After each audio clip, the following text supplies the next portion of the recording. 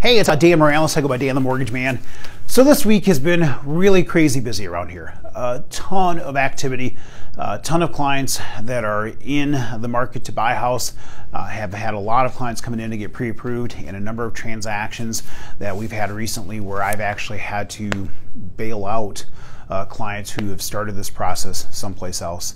Within the course of the last week, I've had 3 different clients who have started this process someplace else, only to be told no and to end up here for us to kind of fix the problems that were started by another lender, or problems that should have been picked up by another lender.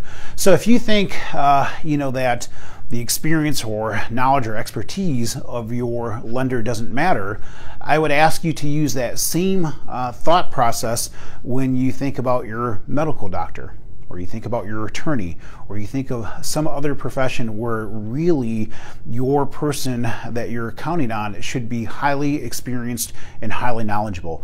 Too often, clients get the wrong information, and it's one of those things that probably frustrates me the most about this process is the amount of time I spend having to re-educate the client on actually what really needs to happen to be able to help take good care of them.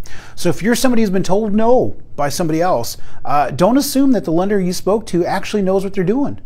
There may be a way to be able to help you get across the finish line and to make a mortgage possible for you. If you're a realtor or a builder and you've had a client that's been told no, you really need to get a second opinion from somebody like me. We got a lot of this stuff, okay? We do a lot of mortgages, we make a lot of loans, and as a bank, we have a lot of this stuff to lend, and we'd love to be able to help put you into a new mortgage so that you can buy your new house. So reach out to me, get a second opinion, and if you're just getting started in this process, actually start here. Save yourself the frustration.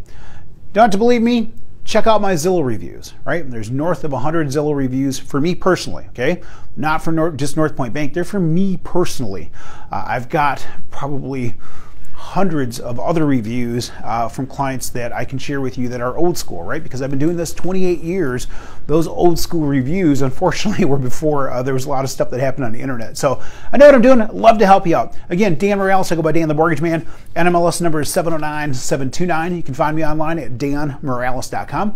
That's DANMORALEZ.com, or 616-931-4629.